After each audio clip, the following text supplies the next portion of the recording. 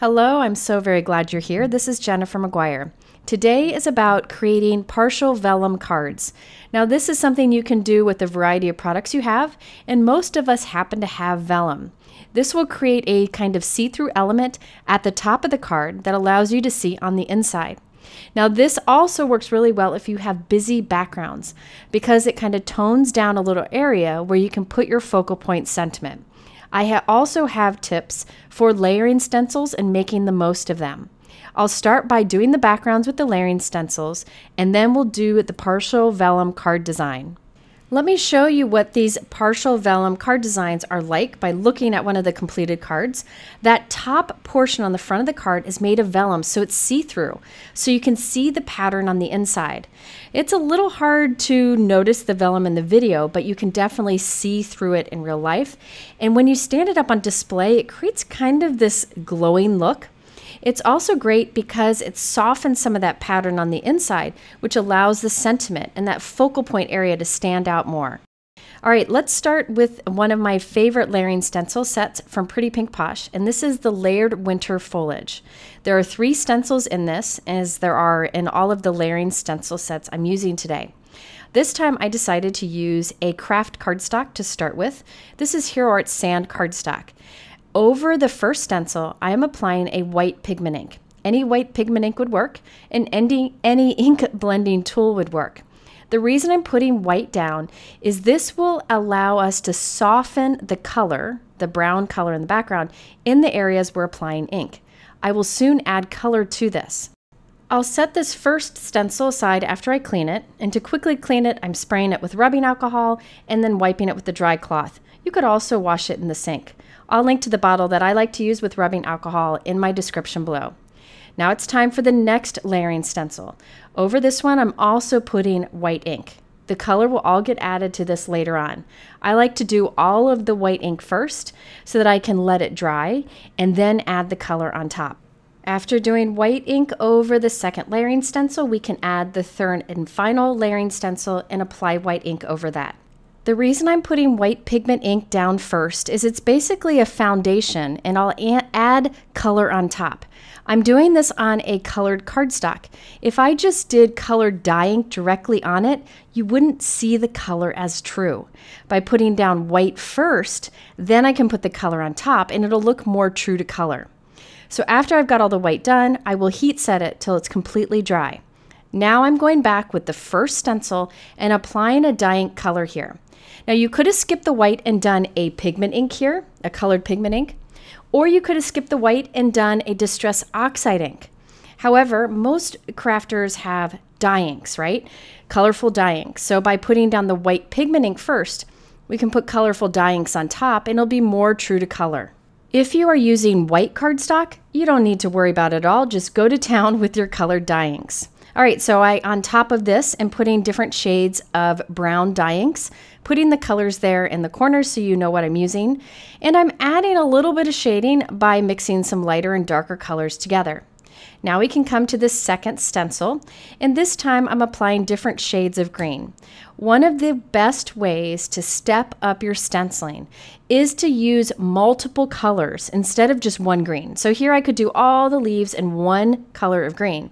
Instead, I'm doing some in like a mossy green, some in a lime green, and some in a Kelly green. And that just gives more interest to my background. Using a small blending brush is helpful with this. But if you want to, you could just do it all in the same color. Now I'm coming in with the third stencil, and this will be for our berries. So I'm basically putting a bright red ink over white ink, which is much better than putting bright red ink on that brown cardstock directly. That way the red shows up more. You also get a little bit of a white highlight around your stenciling, and the result is amazing. I wish you could see this in real life. It's definitely worth the time of doing the 2 layers of ink. Okay, let's do another background that we can use later in this video on a card. This is using the Pretty Pink Posh Layered Snowflakes stencil set. Again, there are 3 that layer together very easily. I'm starting with a bright blue cardstock this time, so this is pretty bright. If I were to just do regular color inks on this, it would kind of bleed in and be dull. But by putting the white pigment ink down first, it'll allow the color I put on top to be more true. So I put white pigment ink over the first stencil, and then I'll put white pigment ink over the second stencil. And I am cleaning these as I go along, by the way, because when I add more ink to it in a bit, I don't want this white pigment ink to still be on there. Now we have the third stencil. Now in this one, I want to do a darker blue. So I'm doing a bright dark blue against that blue background, just so it's different than the rest of it.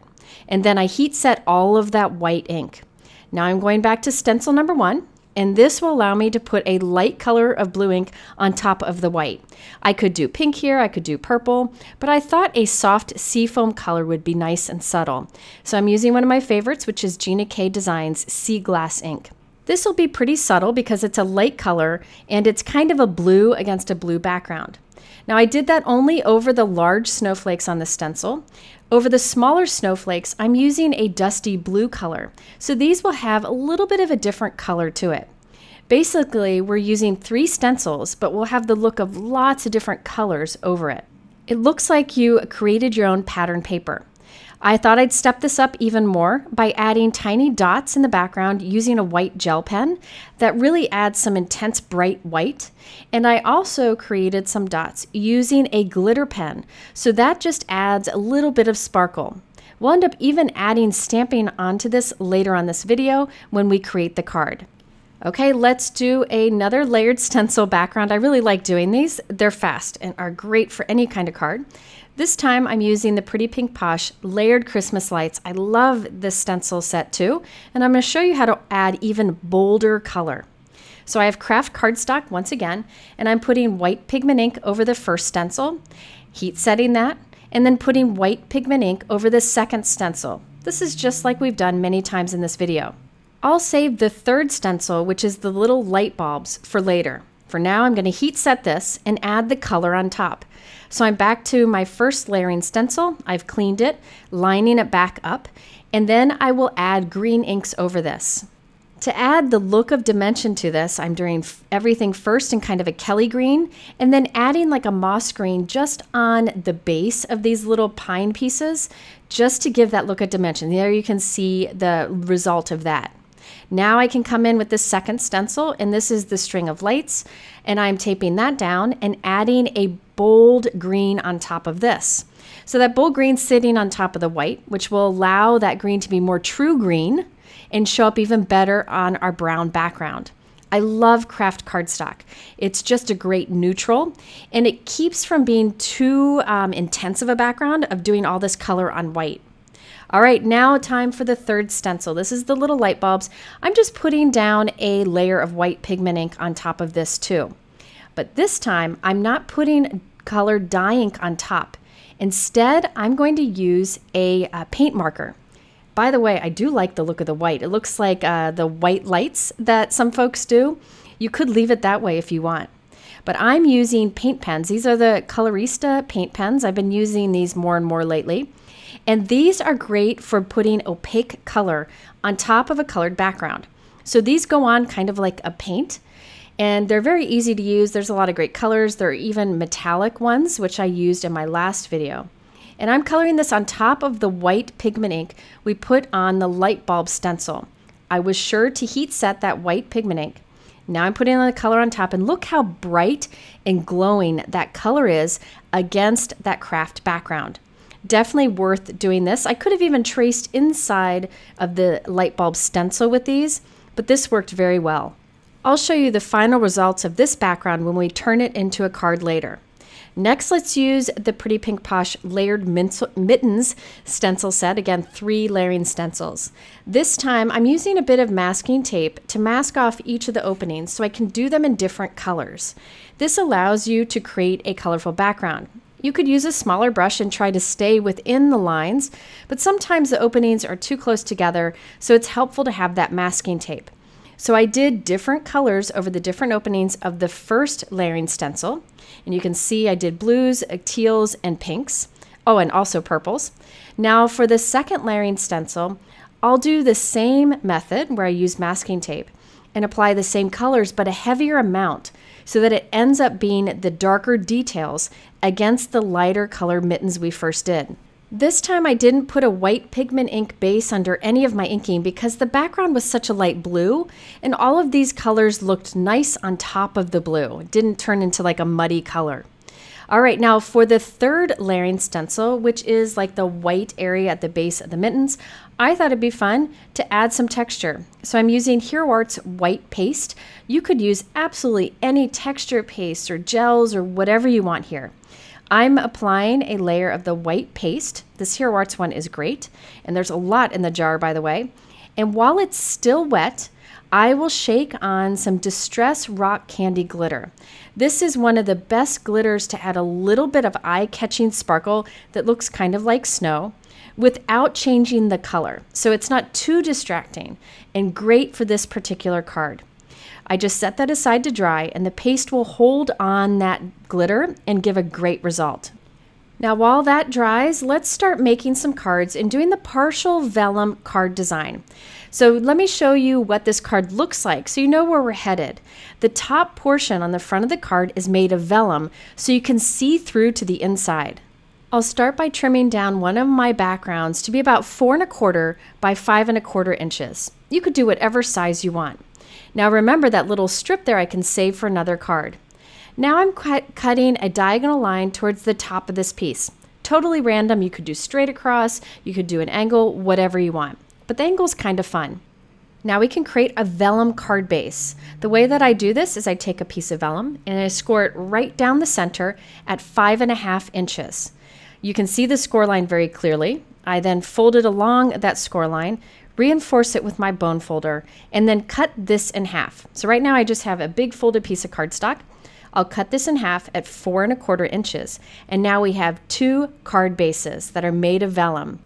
There are a few more pieces we need. One is to take a piece of white cardstock that is 4 1/4 by 5 1/2 inches and hold that small inked piece right at the top of it. Then put it in your trimmer and cut right along that diagonal edge. This will just make sure all the pieces line up, and it's definitely the easiest way to do this.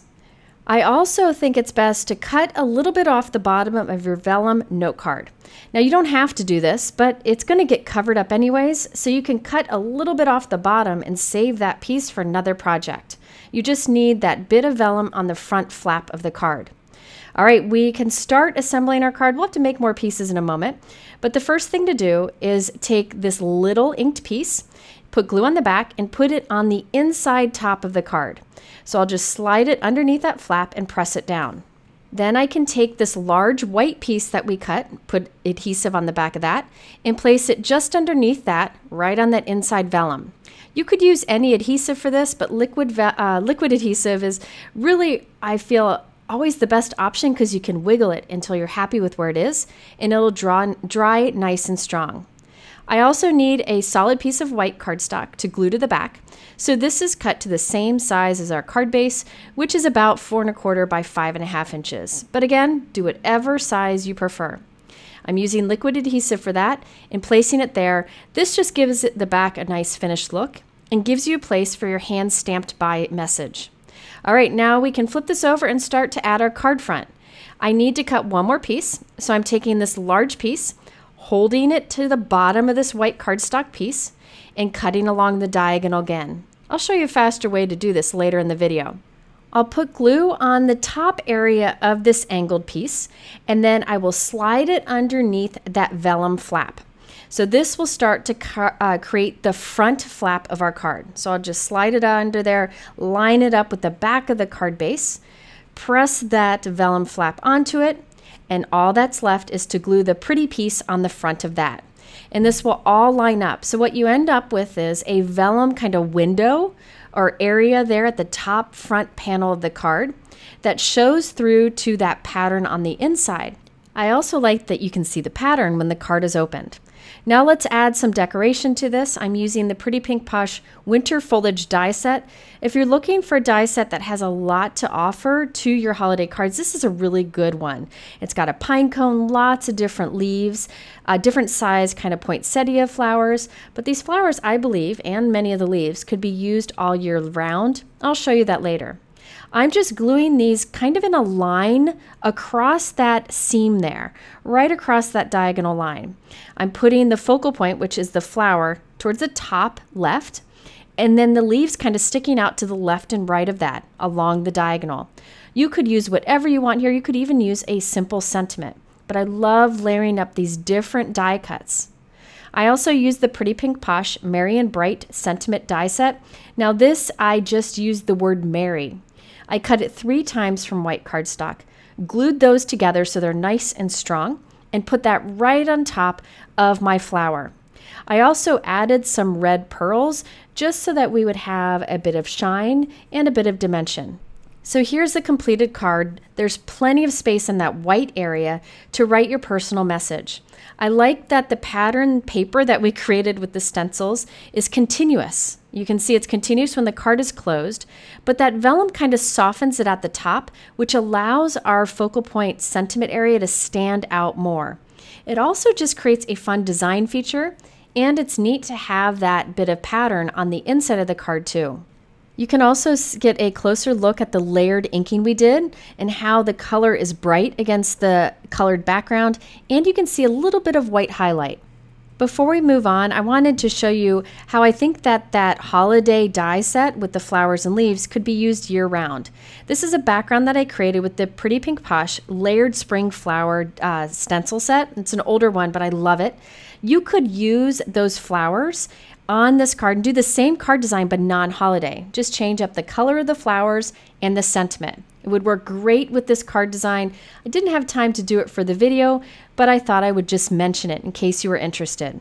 Let's move on to another partial card design. This time I'm doing a horizontal line so the vellum is above that, and we have a tree at the top center. For this I'm using the Pretty Pink Posh Pine Tree die set. This is a great set that has different size trees, and I'm layering them together to kind of make the tree a bit more full. This die set would be great to create 3-dimensional trees also. I'll link to a video that shows an example that would work well with this particular set. It'll be linked here on the top right. After creating a tree, I use the Pretty Pink Posh Christmas Greeting Script die set. I'm only using the word greetings. I'm gluing 3 of those die cuts together so it's nice and strong and will hold up in the mail when it's added on top of the tree. I also used the Pretty Pink Posh Holiday Sentiment stamp set. There's a greeting in here that says peace, love, and joy. I'm just using the and joy and white heat emboss that onto my tree so it says greetings and joy. That stamp set is great for all different style cards, has a lot of great greetings included. Now you could just put this on the background, but I feel like that's a pretty busy background and my tree gets lost in it. So I thought this partial vellum card design would be great. Instead of an angle, this time I'm just cutting straight across and it's a little above center. Doing this technique will allow that tree to stand out even more. So I have the top part of our inked background and I'm gluing that on the inside of a folded vellum card. This is about 4 1/4 by 5.5 inches, just like I did before. After I have that glued in place, we need to create the white pieces to form this card. This time I'm taking 2 pieces of white cardstock, holding them together along with our other inked piece and cutting right along that edge. So I'm cutting the 2 pieces at the same time instead of separately, which really saves some time. I'm taking one of these and gluing them to the inside of our vellum card right below our inked piece. I'll then take the other large white piece that we cut and I'll put liquid adhesive over the front of it. I'll slide this in under that vellum card flap, which by the way, I did trim down a little bit to be shorter just to save some vellum. I'll line it up, press the vellum flap onto it, then we'll put liquid adhesive all over that white area and put our other inked piece on top of that. So that vellum flap will be sandwiched between. Now we have our vellum partial card base. I did put a piece of solid white cardstock on the back just to give it a nice finished look, but you could definitely skip this if you prefer. Just to give a little definition between these different cut areas, I'm gluing a thin gold glitter cardstock strip right along the seam. So right here on the inside of the card, and then we'll do one on the front also. It just adds a little sparkle, adds a little interest, and a bit of definition. And finally, we can add our layered tree here right to the top of the card. So here is a look at the completed project. I really like that see-through vellum on the top for a couple reasons. One is it's a fun card design feature. Another is it softens that area so you can see our tree better, but you still have that bold, colorful background that is continuous from the inside to the outside. And you also have that pattern showing up on the inside of the card when it's open, and you can have a place for your personal message. I did add a gold glitter star to the top of the tree and some gold baubles to it just to add a bit of shine. By the way, these cards stand up nicely. I use a heavyweight vellum. I'll link to the one that I like below, but any vellum should work. All right, time for another example. This time I have that blue snowflake background, and I thought I'd use some snowflake die cuts too. One of them is from the Pretty Pink Posh Mitten Shaker die set, and the other is from this fun winter mug die set from Pretty Pink Posh. Any snowflake dies would work. These die sets are super cute, but today I only used the 2 snowflakes. I also am using some small snowflake stamps from these 2 Pretty Pink Posh stamp sets. I really like that envelope stamp set on the left. It's such a fun design with great sentiments, but today I'm only using the small snowflakes. These will be used to add some interest to the background of our card. I'm just using a kind of tone-on-tone color blue. This is Hero Art's Summer Sky, and stamping those snowflakes here and there in the open areas on the background. You could totally skip this, but it's a great way to really step up a stenciled background. So we have lots of different colors of ink, stenciling, and stamping. Off screen, I created a partial vellum card base, just like we did on our first example. The same thing. My diagonal line is a little bit higher, but other than that, it's the same. So here you can see that card base. To give a little definition to that angled edge, I just cut a thin strip of white cardstock from a scrap, and I'm gluing it along there. I also created some snowflakes from this die sets I showed you earlier from blue glitter cardstock. I only had 2 snowflake dies, and I wanted one to be smaller. So I took one of the die cuts and cut off some of the tips, which allowed me to create a smaller snowflake. So now I have 3 different size snowflakes to add here to the top of the card. I'm just gluing these around that white cardstock strip that we added, which just creates a little focal point on this bold card in which we can add our sentiment on top. I used the new Pretty Pink Posh Winter Wishes die set. I die cut wishes 3 times from white cardstock and glued them together. That makes it more durable, so I can add it on top of the dimension of the blue glitter die cuts, and it'll hold up in the mail. I glued that right on top, and that's the only sentiment I'm doing. You could add a stamped greeting if you wanted to, but I love the look of that white against the blue background. Finishing off the card, I just added a few blue gemstones here and there just for a bit of sparkle. You can see the card stands up nicely on display, and you have that see-through area on the top of your card. By the way, if you want that see-through area to be more see-through, you could definitely use clear acetate instead of vellum. I just think the vellum is nice because it kind of softens it and gives kind of a glowing look in real life. You can also see all of the different colors in that blue background. We have some soft teal, we have white, dark blue, some glitter dots, white gel pen. All of it adds up to create a fun background. Now I have 2 more cards to show you that I created using the same technique that we've shared here in this video. They are very simple to do and a great design that could be done with any backgrounds. On both of these cards, I just used a heart die cut and a simple sentiment from this Pretty Pink Posh Winter Drinks stamp set. It says, "You warm my heart," which works with a lot of winter cards. Now remember, these backgrounds that I created with layered stencils, you could do with background stamps, foiled backgrounds, whatever you want. I just focused on the layering stencils today. So this card here has the mittens that include that texture that we added with the white paste and glitter. I also stamped some snowflakes in the empty spaces in the background, which gives a more continuous look. Now for the partial vellum portion of this card, I just cut a horizontal line like we did on the tree card earlier. But this time, instead of a tree, I did a heart with the stamp sentiment along with a few snowflake stamps and a few little heart die cuts. This next card is the same design as the last one. However, I used the new Pretty Pink Posh Layered Cups stencil set. So I used craft cardstock, some blues and greens over white pigment ink for those little cups. I stamped some snowflakes in the background and did the same partial vellum card design. So this shows you that any theme would work great with this technique. Before we go, I just wanted to show you a few other layering stencil backgrounds that I created, but didn't have time to finish off in this video. This is the Pretty Pink Posh Letters Layered Stencil Set. I did the white pigment ink with some soft teal ink and some red ink. I love, love, love this background so much. I plan to do this same partial vellum card design that I used on the last two examples with the heart, but this time I'll use the Pretty Pink Posh Just a Note script die cut and put that on top of the heart. I thought that would go nicely with that background. And finally, I created this background using the Pretty Pink Posh Layered Butterfly Stencils. I just really like the look of this. This would be great with the partial vellum card design. And at the top for a focal point, you could just use a large die-cut white butterfly and put a sentiment on top. Just giving you a few different options and ideas. All right, so there you have a fun way to use any type of background and some vellum that may have been sitting in your stash for some time to create a unique card design. If you're interested in the products that I use, they are linked below in the description. You can also go to my blog where there is a lot more information. And you can click these two videos to find other ways to use vellum. I appreciate you watching. Have a great day. We'll see you soon.